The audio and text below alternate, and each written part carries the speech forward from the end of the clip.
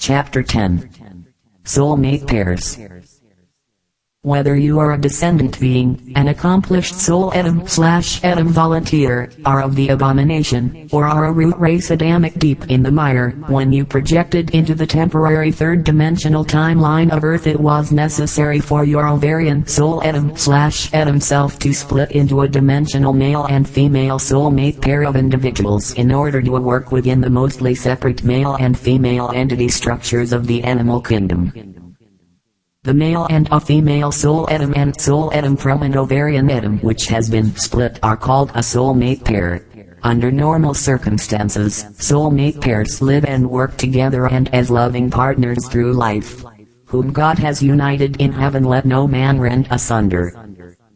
In the projection, the male/female status of your original soul atom/atom is upheld by the respective soul atom in a female body and soul atom in a male body within the incarnation. In the fifth dimension and higher, all bodies are universally male/female androgen. Soulmate pairs almost always project into adjacent male-female astrophysical frequencies. If one of you is a Pisces, the other will be an Aries. If one is a Taurus, the other will be a Gemini, and so on. You almost always project together, even if the prevalent frequencies of the incarnation force you to project on the opposite sides of the planet, and even if you have to project a couple of years apart. Whole soul atom/atoms undertaking responsibility will sometimes project more than one of its ovarian atoms into a lower dimensional situation. In a chaotic condition like Earth, a male and a female from two different ovarian atoms of the same whole soul atom/atom can, and sometimes do, work together as soul affinities for an incarnation or two. Different male and female atoms from different whole soul ovarian atoms can and often do work together as temporary affinities on the mental plane frequencies. Everyone on Earth should be working together as full proper soulmate couples today, and would be were the conditions not so abysmal. In the inner creation, a whole soul atom/atom and its ovarian complement function as a single unit. The whole soul atom/atom oversees the activities and affairs of its ovarian atoms like an orchestra conductor, with each ovarian atom undertaking specific responsibilities on behalf of the whole. The whole soul atom/atom is at all times fully aware of the presence and activities of each ovarian atom, as though it were the ovarian atom itself. Each ovarian atom is fully aware of the activities and affairs of the other ovarian atoms and whole soul atom/atom, as though it were the whole soul atom/atom itself. In the outer creation, whole soul atom/atoms of the descendancy are fully aware of, if its ovarian atoms, to the degree that a projecting purpose calls for it, the consciousness of each ovarian atom is aware of the others and the whole soul atom/atom.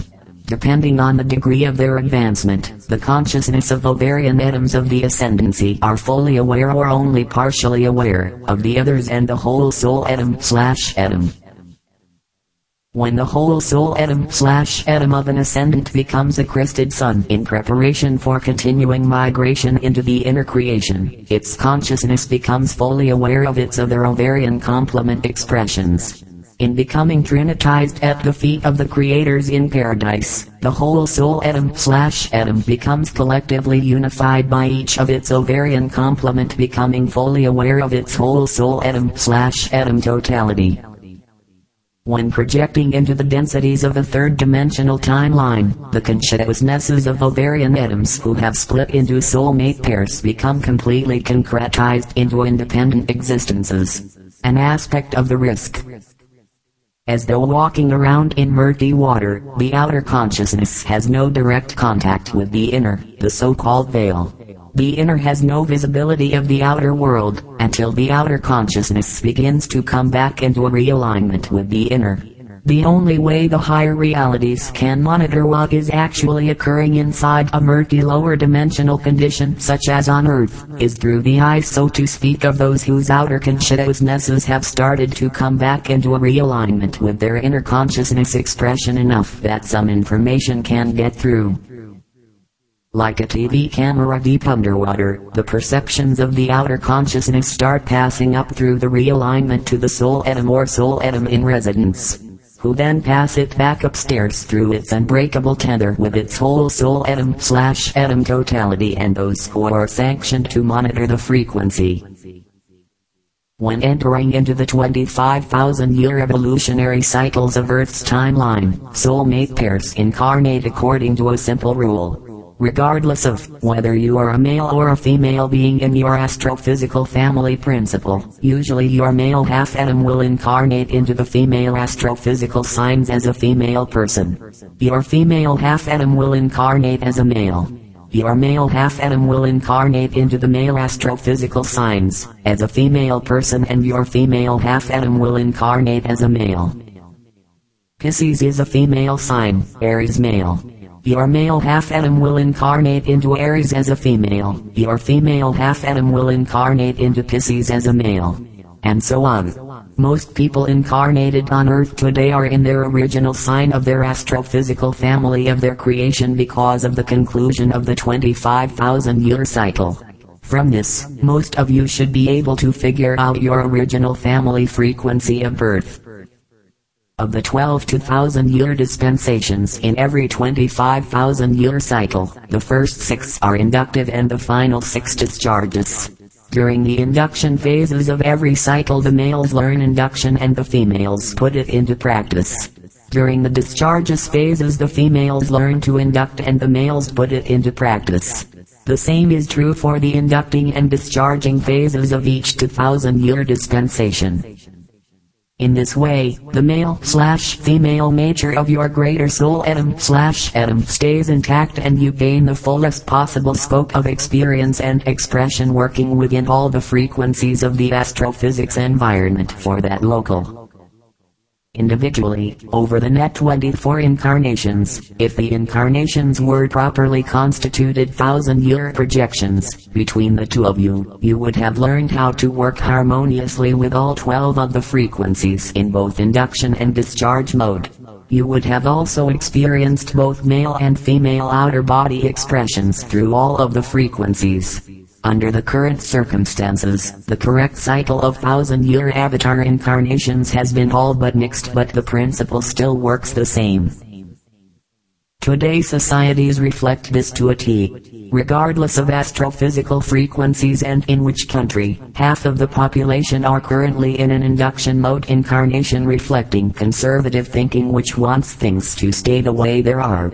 The other half are in a discharges mode anxious to get their ideas to the fore as liberal thinkers. The sociological balances of each's presence holds the other in check. The liberal thinkers don't run off the deep end in unbridled enthusiasm. The conservative thinkers don't stay stultified in prose and doctrinaire, except here and there in splintered occurrences due to the conditions. Adam and Eve were an ovarian soulmate pair in the 5th dimension Garden of Eden. Noah and his wife were an ovarian soulmate pair in the 3rd dimensional timeline condition. Lot and his wife were an ovarian soulmate pair in the 3rd dimensional timeline condition. Mary and Jesus were an ovarian soulmate pair in the 3rd dimensional timeline condition. Mary was Jesus' other projected half, who had only passive responsibilities in the outer goings-on at the time. Of the inner goings-on it was a different matter. Mary was the only one at the door of the tomb for 3 days, while Jesus underwent the process of resurrection. In their whole atom 7th dimensional reality they are known as Christ Michael of Salvington, the creator son/daughter holding this local universe in his/her consciousness. Through his/her life stream this local universe exists, unfolds its blueprinted expression, and undergoes its expansion and evolution. Jesus and Mary were an ovarian atom of Christ Michael, who underwent special preparation including a 5th dimensional root race sojourn 250 million years ago in order to be able to hold the exceptional frequencies of Christ Michael's official bestowal of 2,000 years ago. 2,000 years ago Jesus and Mary held the full consciousness expression of Christ Michael's 5th and 7th dimensional creative son/daughter capacity, while in their lower dimensional projection. They held the entire string of responsibilities and life stream functionalities of the whole local universe of nearly 1,000 galaxies passing through their higher consciousness matrices, as they walked about on the surface of the planet. An ultimate miracle of creation never before attempted. Because the current Earth evolution is presently bound to third dimension awareness and man accepts a death condition in consciousness inherited from the animal kingdom, the incarnate cycles at the moment are very short. Those of you who have been out in this evolutionary plane for a long time have been incarnating for up to 400 times during each 24,000-year period instead of only 24. Some of you have been doing so for well over 2 and 3 million years. In the particular case of Atlantis, because the evolution had already been down in the third-dimensional material structure for over 3 million years, by the time of Atlantis the normal pattern of 1,000-year incarnations was already well beyond abrogation. When the Gentiles were brought into Atlantis during Leo, because of their malpractices within the frequencies of planetary law and in particular their appalling experiments in the mental substance/energy X-factor frequencies known as sex, a Sodomic condition arose putting a bind on Taurus. The Taurus and Scorpio centers have a link. Scorpio is also directly linked to the pineal gland in the forehead for helping animals to their mates. When it came time to pass through the gender changes at the end of Leo, the Sodomic condition literally let loose, grievously compounding the imbalances and even more severely congesting the mass consciousness through the abject mind on Taurus. Because normal consciousness flows became all but thwarted, the masses began abandoning their higher practices and became debased. The conditions became so severe that eventually Atlantis was lost. Today, because the current patterns of very short cycles of incarnations are still to be translated, the current overall pairing of soulmates on Earth is all but gone, the subjugate of carnal attraction. The carnal condition of Scorpio through the congested constriction of Taurus is the main planetary affliction which needs to be translated at the present time. Most of you proclaiming to have found your true soulmate have merely found a particularly compatible affinity on your mental frequency. Or you fancy the attributes. You have between 10,000 and 10 million people on your mental frequency. The rushing and or chirping sound in your ears when falling asleep are usually the collective thoughts of those on your frequency. Someone met anew, yet who somehow seems completely familiar, is likely to be on your mental frequency. Also, consciousness knows consciousness.